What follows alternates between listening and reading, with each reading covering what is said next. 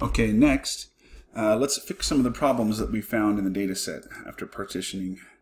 So first of all, see that we have this loan status here, and we have loan status numeric, which if you've been following along with this class, you're familiar, this is just the numeric version, a rank ordered version of the possible loan statuses in the order in which they're good. Well, we have one exception here, issued. So why is issued coded as a 999? So let me show you some of the other ones. In grace period. This means that their due date has passed, but we give them 15 days before we actually count it late. That's called the grace period.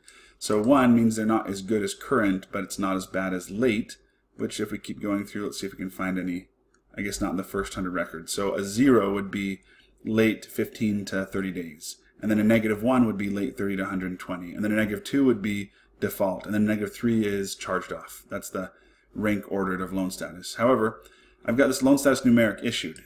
Well, the reason why it's marked with a -999, this is a common technique when we want to mark values that we may just want to get rid of. So in this case, why would we want to get rid of issued? Well, because they've been issued the loan, but the first due date hasn't come yet. So we have no idea if they're going to start paying or not paying on this loan, and so their record really doesn't do us any good at all. So I've marked it as a 999 because I actually want to get rid of all of the issued values.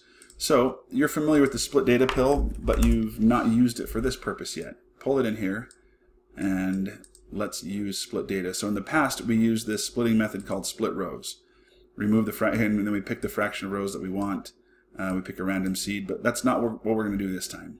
Instead, change split rows to regular expression. So look here, if you're familiar with regex or regular expressions, it's the same notation that's used in programming and a variety of other contexts.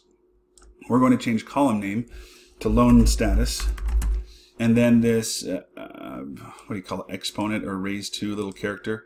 I'm going to take off the word start and change that to the value of loan status that I want to get rid of. Okay. Now, alternatively, I could say give me everything but issued, but this is easier. Let me show you why. So here's what's going to happen. In this split data pill, this regular expression will be evaluated, and every record for which that's true will come out the left side, and every record for which it's false will come out the right side. So all we have to do is say, okay, cool. All those that are issued will come out over here. We only want everything that comes out the right side of this pill. So let's go ahead and run that one. Now also, as you might guess, we've also got what's called relative expressions. Now if you learned this in your C# class last semester, you might just be used to these being the same, both of these techniques being coming under the regex framework, which is true. But in this case, all a relative expression means is that instead of having a categorical column where we pick values or use some sort of rules, we're going to choose a numeric column and say give us all values that are less than, greater than, or equal to, and we can type in the value right here. So another way to do this, we could have simply said return, and we can put loan status here, all loan statuses that are greater than -4, because I think -3 is the lowest one that I actually want to keep. Then that gets rid of my -999s. So either one of those works. I'll stick with regular expressions. That's all for this video on using split data to only take out portions of the data set. Now also know that you can do something else cool. I can copy, although I'm going to delete this in a second, but I can copy split data and say, actually I only want another sub portion of that data.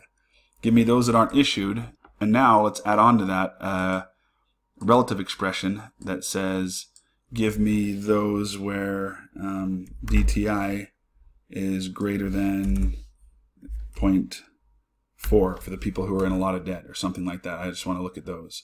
So I can daisy chain here or chain call split data after split data and filter my data set down to exactly what I want. So for now though, I'm going to stop here and leave this with my regex.